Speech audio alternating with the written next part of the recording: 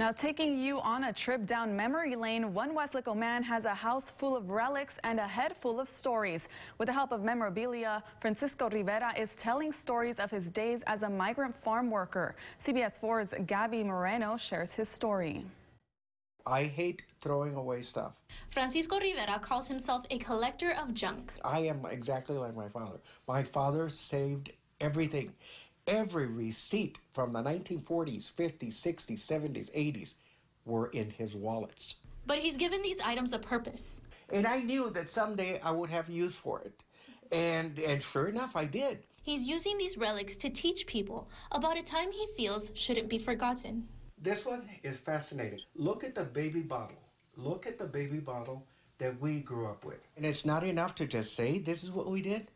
It's much better when they actually see, how they lived and how I lived as well.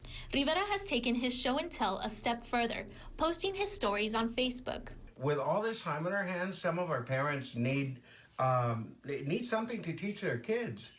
And I'll give you an idea. Why don't we teach them the way of life that we led as migrant farm workers? I'm retired now, so now I have more time to devote to what I love to do, and that is educate young people on how their parents and grandparents lived. And he's built models to simulate what a life growing up as a migrant farm worker was like. I have always built models to begin with, but then I transferred that skill to making models that meant something to me.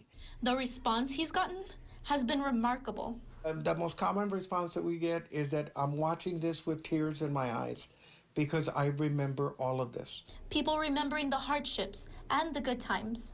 Working for you in Weslaco, I'm Gabby Moreno. Rivera says as long as there is interest, he will continue building models and posting videos online. For links on where you can view them, head over to valleycentral.com.